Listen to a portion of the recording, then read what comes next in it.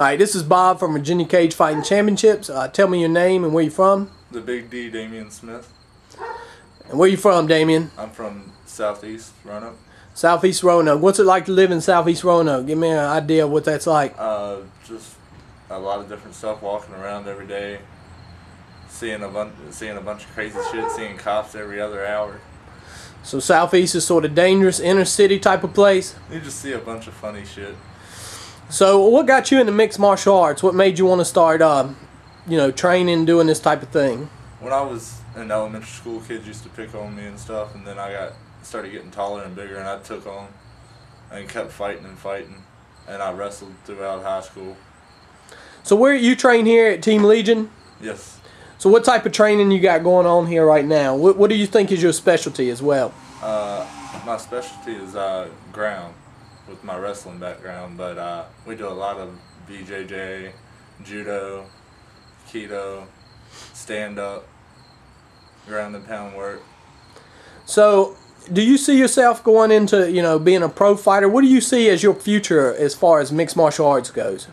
Well, I'm going to come out here and I'm going to win my next fight and go for the title after that, and I'm going to get the title, and then I'm going to defend it a couple times, see how I'm doing from there, and then just make the decision on whether I'm ready or not to go pro. All right, and so what type of work do you do around here? Where do you, what kind of thing do you got going on?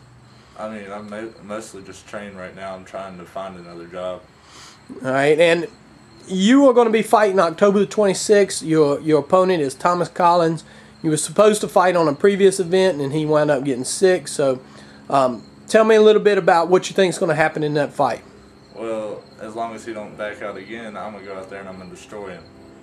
And what are you looking to do? Knockout, ground and pound? What kind of game plan do you think you're going to have for him? I'm going to take him straight down to the mat and just pound his face in. All right. Anything you want to say out there to your fans? You represent in Southeast Roanoke. Anything you want to say to your fans out there? Come out to Danville on October 26th and support me. You used to train with Team Ruthless and Paul Brown. Your last opponent was Paul Brown. What do you think about your last fight and how that went?